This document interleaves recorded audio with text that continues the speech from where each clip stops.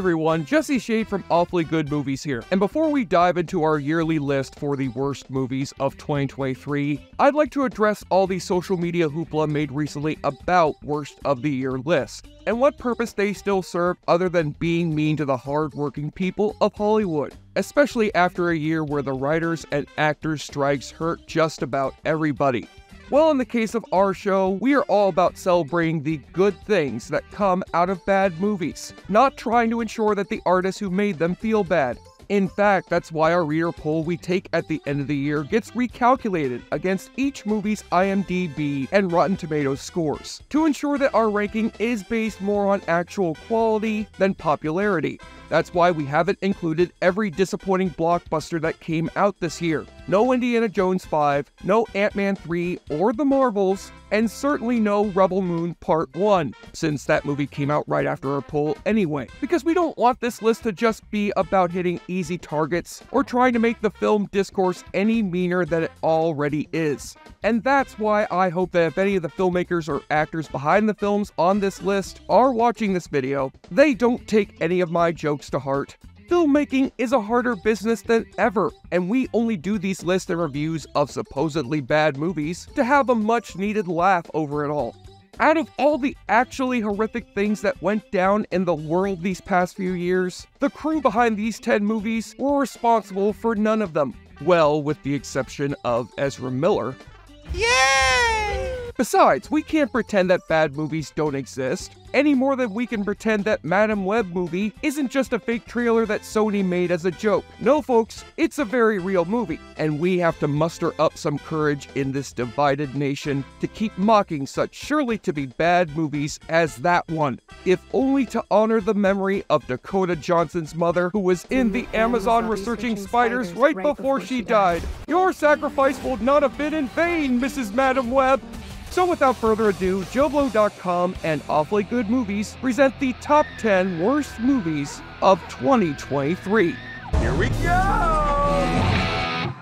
Number 10, 80 for Brady. With their Netflix sitcom Grace and Frankie all wrapped up after 7 seasons, the legendary Jane Fonda and Lily Tomlin could now team back up on the big screen in their late 80s, without having to reunite with Dolly Parton and Dabney Coleman for a retirement home set sequel to 9 to 5. Instead, Fonda and Tomlin would pair up with 2 other female legends of the silver screen, Sally Field and Rita Moreno, in this true story-inspired comedy of a quartet of elderly gal pals who bond over watching Tom Brady play quarterback for the New England Patriots, who wins some tickets to finally see Brady play in person during his team's legendary performance in the 2017 Super Bowl. That is, if a bunch of wacky hijinks don't get in the way first. Sure, it may not be too far off from the kind of comedy that Lemon and Matthau did together in their final years, but the results feel less like a movie and more like a bad sitcom episode stretched painfully thin over 90 minutes. Complete with special guest star cameos from the likes of Guy Fieri, Patton Oswalt, Billy Porter, and Tom Brady himself, who in addition to co-producing this flick, delivers an acting performance alongside Lily Tomlin that will not be putting him on the Oscar shortlist anytime soon. You inspire me, and your courage inspires me. Yet the sitcom humor bumps up uneasily against the dramatic subplots of our 4 leading ladies. Lily Tomlin's cancer might be coming back. Sally Field's marriage is falling apart. Jane Fonda's face has been afflicted with the same de-aging CGI disease as De Niro in The Irishman. And Rita Moreno has realized that her being 92 years old completely invalidates the premise of this film's title. So unless you think these esteemed female icons of film should spend their final years dancing their asses off to Lady Gaga, then let 80 for Brady be retired from our memories, just as Tom Brady himself is now retired from football. Unless, of course, he decides to come back yet again in the distant future, to serve as the basis for the sequel, Brady is 80. Let's fucking go! Number 65, 9. Number 9, 65. Adam Driver has proven in the past few years to be one of our best and most versatile actors of this generation, just as long as you don't end up wasting him as badly as those Star Wars sequels did. But even though Driver was done with Star Wars, he was not done with the sci-fi genre by starring in this space-traveling thriller from producers Sam Raimi and A Quiet Place writers Scott Beck and Brian Woods, where Driver would play a pilot living 65 million years ago on a distant planet who's convinced by his wife to go out on a 2-year space expedition so he can raise money to save their daughter from her unnamed coughing disease. I think I'm getting the black lung, Bob. Only for his spaceship to get caught in an asteroid shower and crash land on an alien planet, which just so happens to be our planet 65 million years ago in the past, hence the title 65.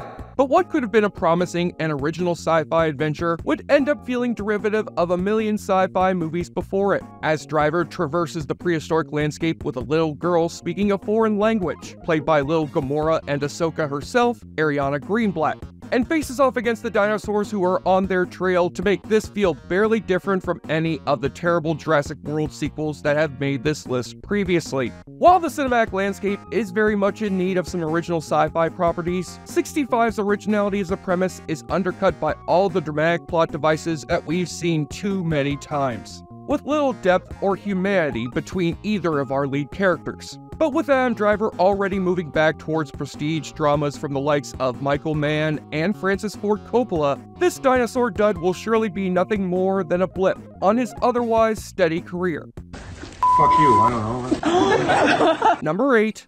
Five Nights at Freddy's. This new year marks the 10th anniversary for the Five Nights at Freddy's franchise, which all started with the indie video game that placed the player in the role of a security guard who works the night shift at a Chuck E. Cheese's type family pizzeria, overseeing the cameras to make sure that the secretly homicidal friendly mascots don't escape the premises or ensnare you in their animatronic claws.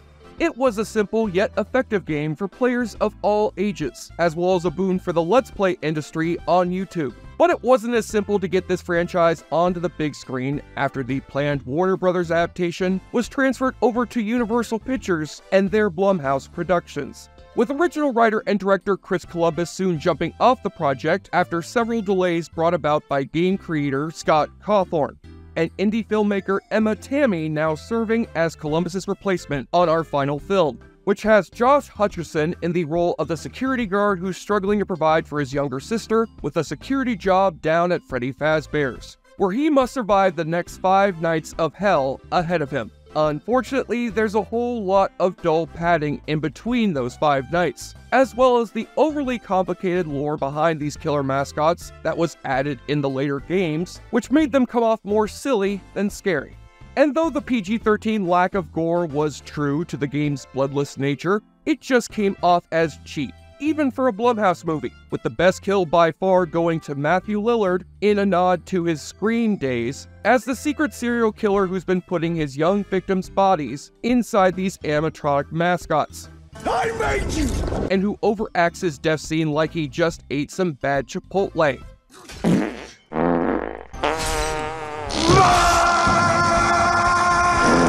Not only did this movie prove to be a much-needed boost for Matthew Lillard's career, but the movie itself blew away expectations by becoming Blumhouse's biggest worldwide grosser of all time at the box office, in spite of the film also streaming on Peacock at the same time. So no amount of bad reviews can stop Blumhouse's continued expertise with cheap yet profitable horror cinema. Unless of course you're talking about their other horror flick that came out near Halloween, but we'll get there folks. Trust me. Number 7.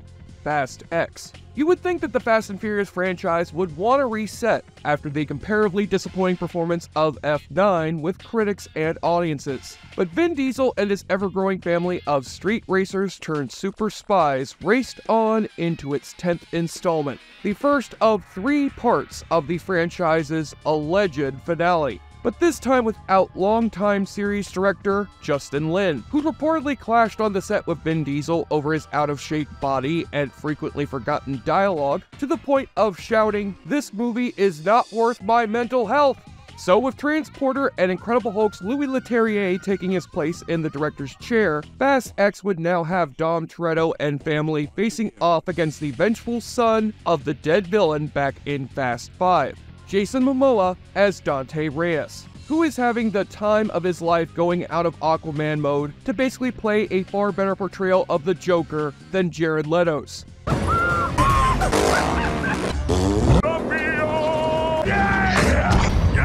Sadly, Momoa is among the many names from past films, as well as such new names as Brie Larson and the guy who plays Jack Reacharound, who struggle to juggle screen time in this franchise's increasingly swollen cast, including Jason Statham back as Deckard Shaw in one of the 3 films he'll end up having on our list, John Cena as Dom's no longer evil brother, and both Gal Gadot and Dwayne Johnson returning to the franchise after their embarrassing exits from the DCEU in post-credits cameos, and who will hopefully not be doing a duet together for the next movie's soundtrack. It's about drive, it's about power.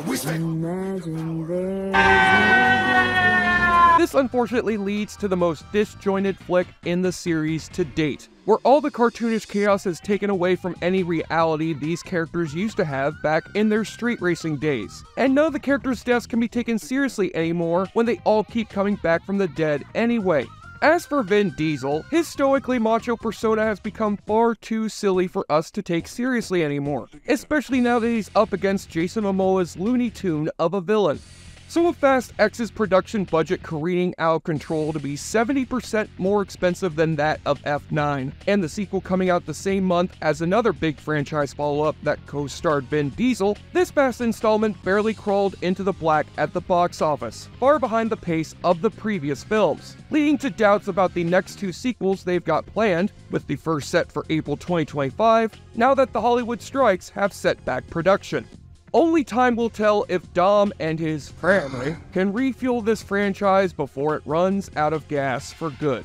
Well, thank God I got through that segment without mentioning the lawsuit that just came out against Vin. Oh, God damn it! The movies.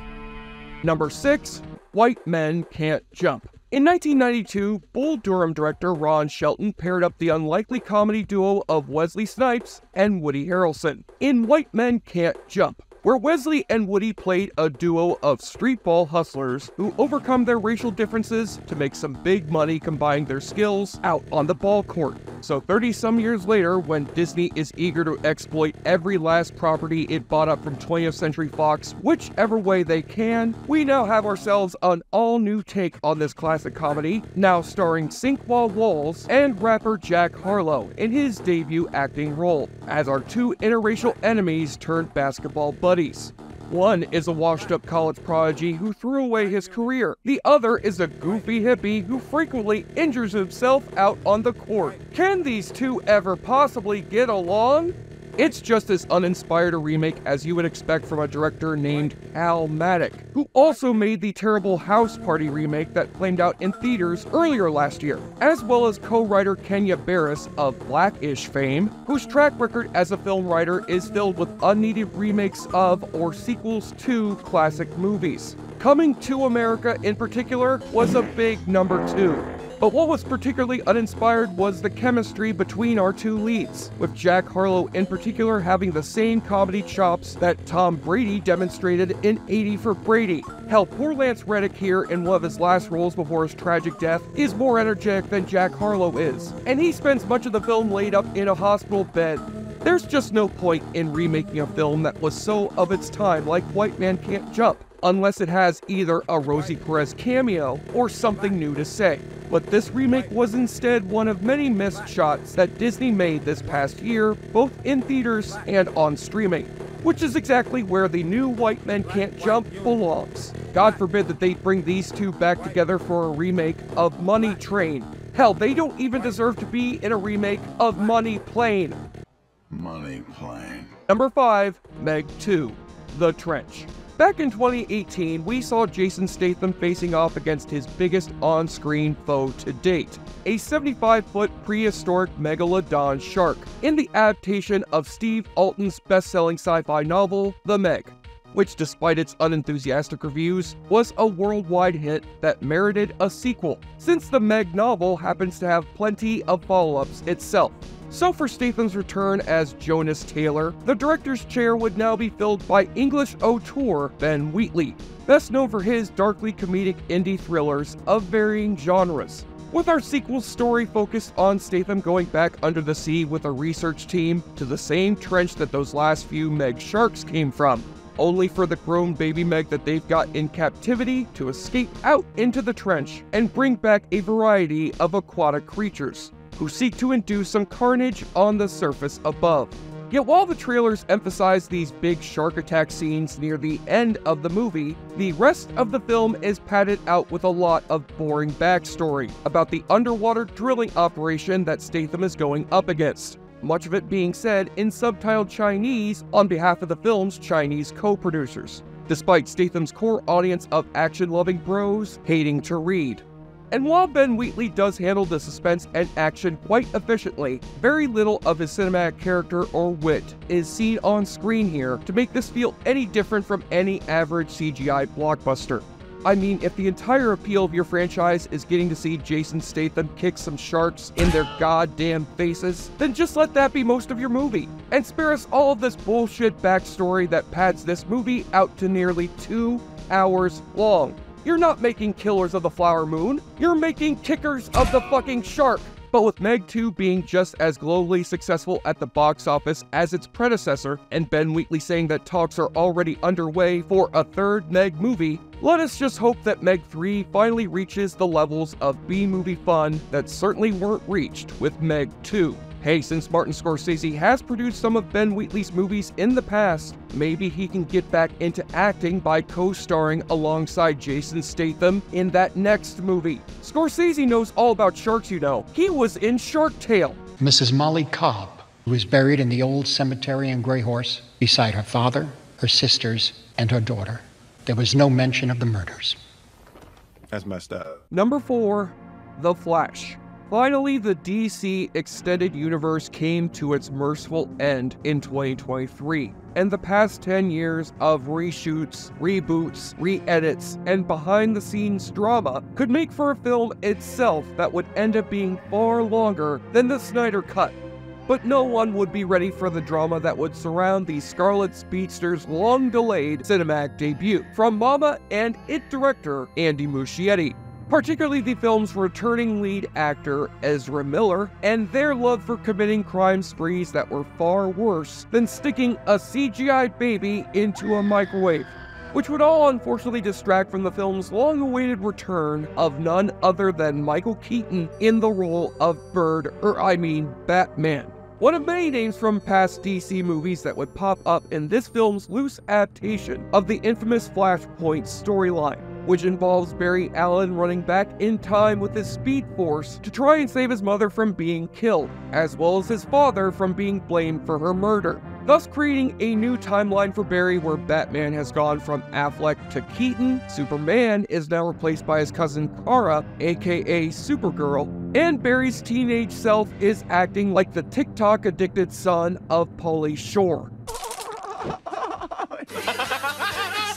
All this multiversal nonsense would only further muddy the narrative waters of the DCEU, with Ben Affleck at least trying his best in his brief return as Batman, and Sasha Calle making a great Supergirl, but the 70-year-old Michael Keaton as Batman getting very little to do, aside from fan-baiting with his old dialogue. You want to get nuts?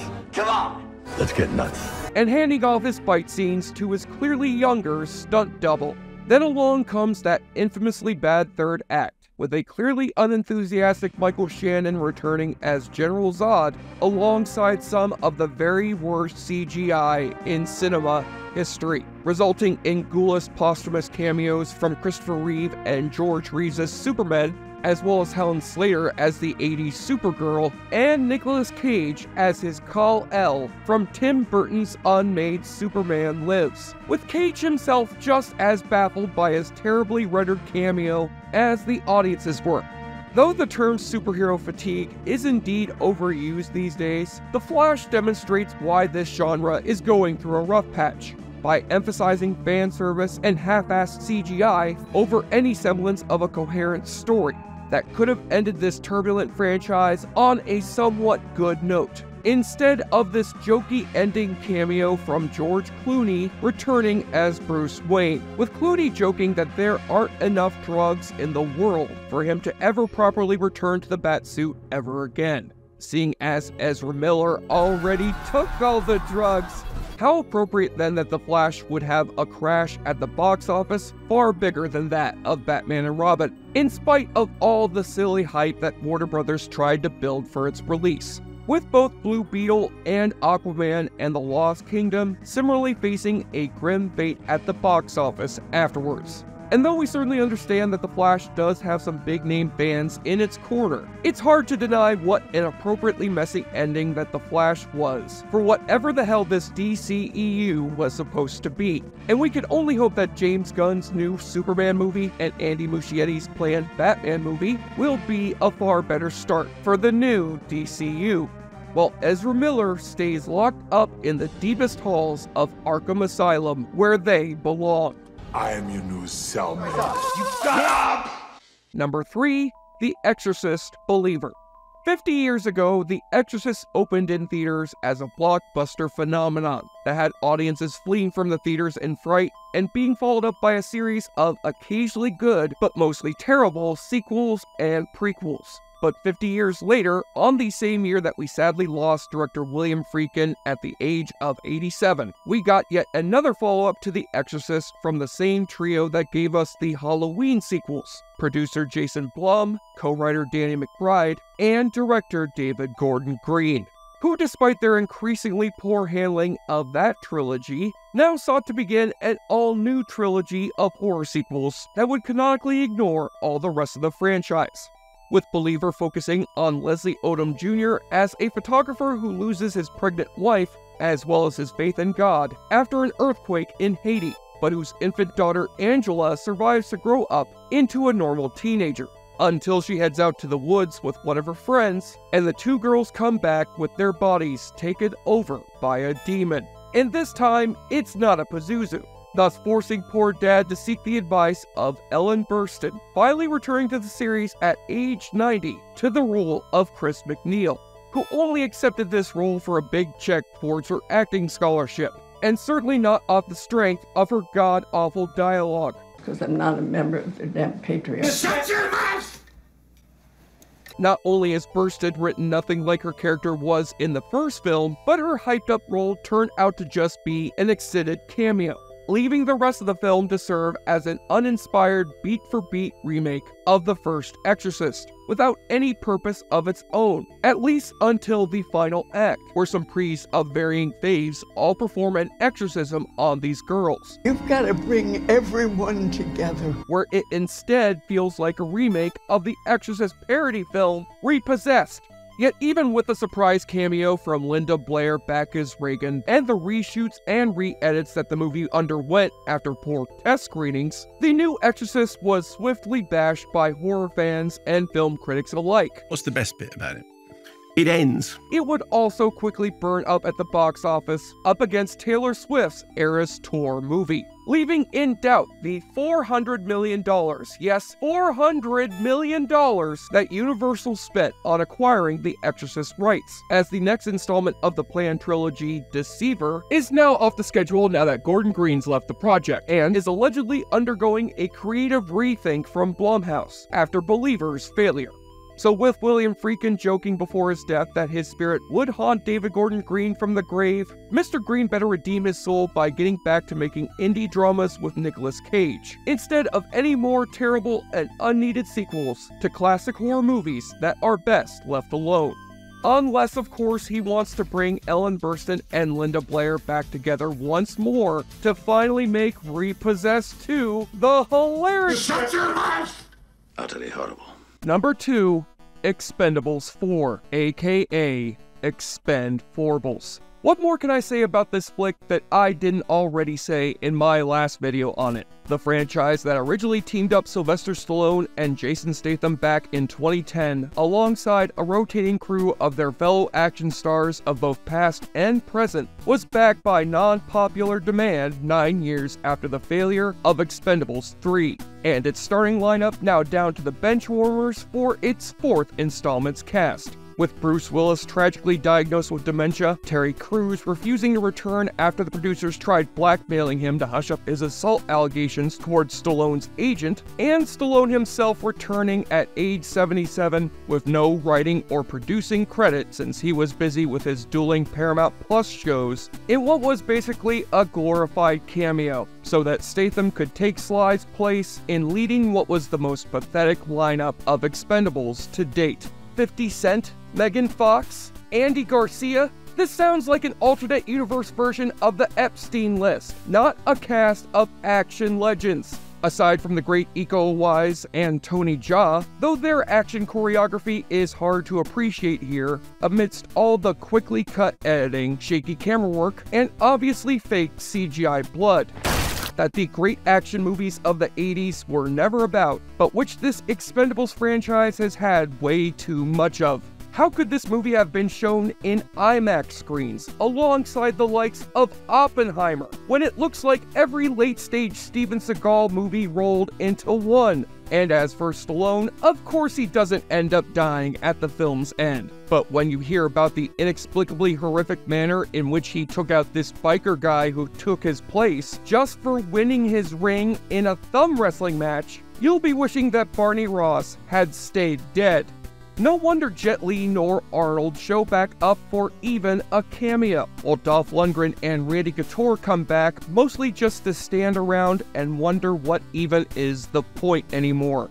So to answer 50 Cent's question he posed on Instagram about his poster for this movie, did we run out of money? Well, yes, the fourth Expendables certainly did run out of money quickly, with a pathetic box office haul that barely covered half of its budget. So let's hope this series has finally died before Stallone does, and that Statham can move on to hopefully better sequels such as Fast X2, X-Men United, and Meg 3, Meg vs. Megan. While the Expendables finally live up to their namesake after this new low for a franchise that has never had much of a high. And if they do make another movie, then hopefully the target of their next mission will be a retirement home. And now for our #1 worst movie of 2023, a year so fucked up that it gave us the likes of Winnie the Pooh, Blood and Honey. Thanks to the dark magic that is public domain, A.A. Milne's beloved Pooh Bear and his gang of fellow anthropomorphic animals could finally escape the shackles of their Disney prison and finally have a live-action movie made about their dark and grisly origin story that A.A. Milne was too much of a pussy to put to paper. Brought to you by the British indie film studio Jagged Edge Productions, which specializes in taking once innocent public domain fairy tales and turning them into horrific reimaginings. And with the first Pooh book entering public domain in the US in 2022, the Jagged Edge crew decided to do the same with poor little Pooh Bear, who in this horror adaptation gets left behind by Christopher Robin now that he's gone off to college, forcing the 100 Acre Wood gang to starve and turn feral on each other. 5 years pass, and Christopher Robin comes back from college with his fiancée to find that the surviving Pooh and Piglet have become distorted life-sized monsters, who stalk beyond the 100 Acre Wood to brutally kill whoever comes in their sight. Yet once the movie itself finally came out and the internet buzz had died down, Blood and Honey turned out to be nothing more than another run-of-the-mill slasher flick, where the said slasher happens to be an awful-looking rendition of Winnie the Pooh. Once all the shock value goes away, there's nothing left here other than a direct-to-video horror cheapie that's no better in quality than any Tubi original movie, aside from laughing occasionally at the actor playing Christopher Robin, taking this role just as seriously as Ewan McGregor did in that live-action Disney movie. You had enough people, Pooh! Please! But with the movie's internet buzz leading to the flick getting an American theatrical release that helped it make back far more than its $500,000 budget, disappointed audiences and critics who have stopped laughing at this joke of a premise will be saddened to hear that Blood and Honey 2 is hitting theaters next month as we speak, with the character of Tigger now getting a horrific reimagining that looks like a werewolf who escaped from prison. I'm sure that sequel can't be any worse than what JoBlo readers have helped us determine to be a very deserving choice for the worst movie of 2023.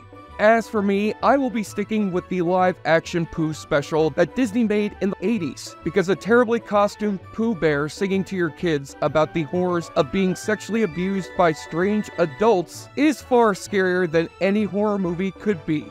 No, don't do that. Take your hands away. And there you have them, our top 10 picks for the worst movies of 2023, as helped by the amazing readers of JoBlo.com. I'm Jesse Shade for JoBlo.com, and thank you again for watching our show. If you like what you see, please subscribe to the JoBlo Originals channel. Tell all your friends who like this sort of content, and turn on the bell to receive notifications for all our latest videos. We are an independent company that appreciates all of your support. And now that 2024 has marked my 10th anniversary as a YouTube movie critic, I'm now going to go off and crawl into a pile of dust. It ends.